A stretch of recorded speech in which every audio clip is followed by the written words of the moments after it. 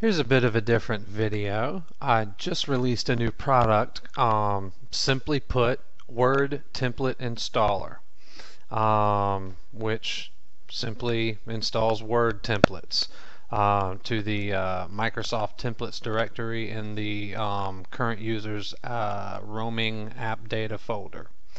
Now, this really isn't, of course, for the PC technicians out there so much as it is for the sysadmins in you, the managed service providers, people who are dealing with finicky office workers and their Microsoft Word templates.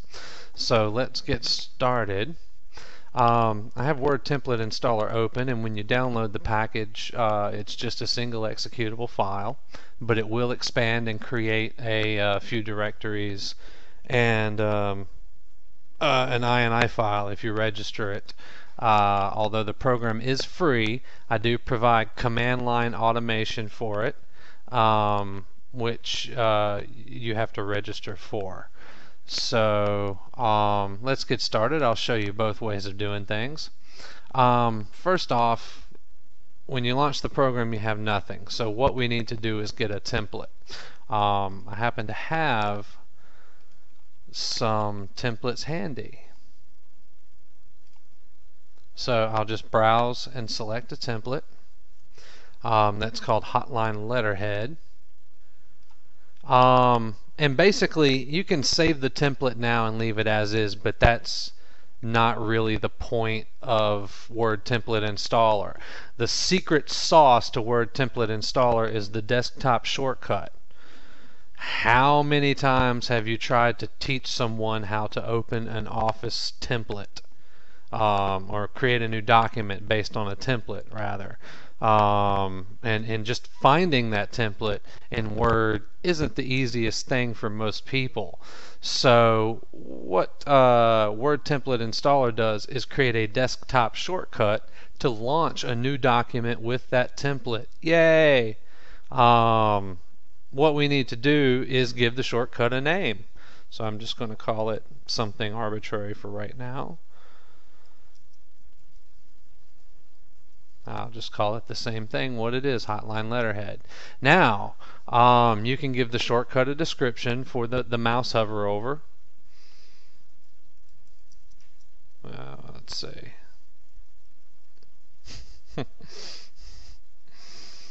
I'm losing myself here.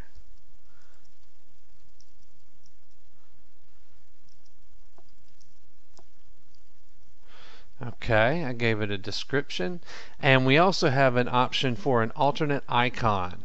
I'm going to go ahead and select one because I actually have an icon that I want to use rather than the default Word icon. I actually created a special icon for this project. And now I have all of my fields filled in, so I'll just save template, and it'll appear right here. What we're going to do, I'm just going to show you a little bit about how this works. I've already got the users app data roaming Microsoft templates folder open, and you can see it has the normal .m in there, running the 2010 version of Office. So basically I'll take the Word Template Installer, simply click Install Selected Templates. You can check to install the desktop shortcut or not, that's up to you. But I prefer to do it because I want a shortcut for my users. So, bam, it's as simple as that. And you see the Hotline Letterhead appeared here, the starfish appeared here, and you might have seen this appear on my desktop, except I'm not showing desktop icons. So here we have it. There's my Hotline Letterhead with my special icon, and you just launch that, and there you go. You have your letterhead. You can start typing on that letterhead and save it as whatever you will, because Word opens it as document 1. because it actually is opened properly as a template file, not as a Word file. So that's the basic usage. However, there are also command line parameters. Yay!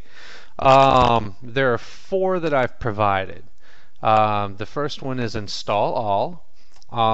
This will install every template that you have configured in the Word template installer. And it will also install the desktop shortcuts if they're configured. Then we have the copy all, which merely copies the template and does not install the desktop shortcut. Next we have /install space template config name. And the template config name is the name of the configuration for that template that you gave it right here, template config name. It is not the name of the template file name, which is right here. It is the config name. So when you use the install parameter, make sure to use the config name. And then finally we have copy space template file name. And in this case, you do not use the template config name, use the template file name. Because all it does is copy that file to app data roaming Microsoft templates. It does not create the desktop shortcut. And this is a free application. It's there for you to use as you see fit. Commercial, personal, all that good stuff.